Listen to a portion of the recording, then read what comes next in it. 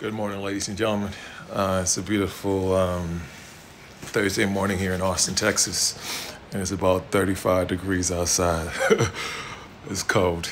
I just got done with my run. My hands were too cold. I couldn't even do this video outside, so I had to come home and do it. Today I knocked out 10 800-meter sprints with 2-minute intervals. Then I did 1,200-meter sprints just to work on speed. And then did a 5-mile walk to end it all off. So it was a good day. Got some stuff done that I needed to get done. So I came back home, just shower up, get some stuff done. And then I'm going to get a massage, about an hour-long massage. And then I'm going to go get a pedicure. I've never been scared to do pedicures before, but especially with the amount of running that I do, it's definitely prudent that I do it.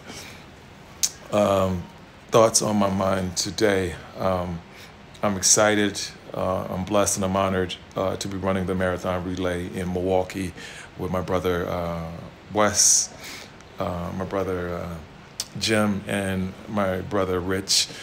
And so I'm working on building up my speed. I want to make sure that I am not the weak link in a bunch. The brothers have been inspiring me in our text thread, and so I was like, man, I gotta hold up to my part of the thing. I gotta tell you something really interesting. Training, working out, things of the sort, they're fun to me. Like, I realize it. Like, it's fun to me. The challenging myself, it's fun to me. You know, I've never really been much of a drinker, never been much of a partier, never been, the things that bring me joy, I can tell you, are specific. This training that I talk about, writing and recording music, performing, they just bring me joy. And when I'm in those zones, I'm happy. Like, I'm truly, truly happy, because I'm pushing towards something, I'm doing something, I'm making an impact and things of the sort.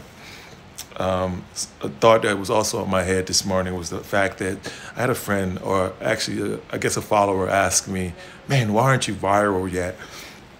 And I sat down and thought about that question. And first I responded to him. I said, everything is in patience and timing. And the truth of the matter is, I don't necessarily need to be viral. If it happens, it happens. If it doesn't, it doesn't.